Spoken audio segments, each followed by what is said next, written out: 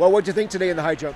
Didn't go as planned, but I still got the win, so I'm all right with it. 6'2" is, it's not 6'6" like you've done before. I mean, Yes, what was going on today? I don't know. My knee, it's a little bad, but we're getting it better. Today was just not a good day. We'll get better though. Have overall in the indoor season, has it been okay so far? Yeah, this is my first season doing indoor, and it's been not bad. I like it a lot. Why did you choose to just do indoor this year? Basketball, my ankles, they're really bad, and I decided that I'm going to go to college for track, so might as well just do indoor instead of basketball. So the indoor is going to prepare you for the outdoor season. Yes, sir.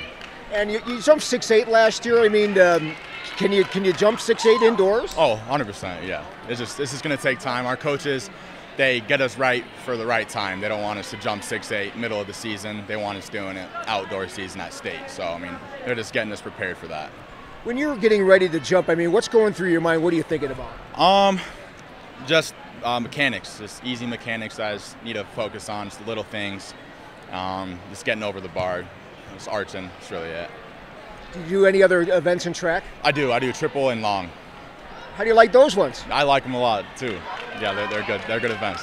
Do the triple and the long, I mean, help you in the high jump at all, or is it kind of two different real disciplines there? I feel like it has something to do with it. It's just knowing when to keep your penultimate step or your last step just short and not getting it too long. So I feel like it all has to do something with it.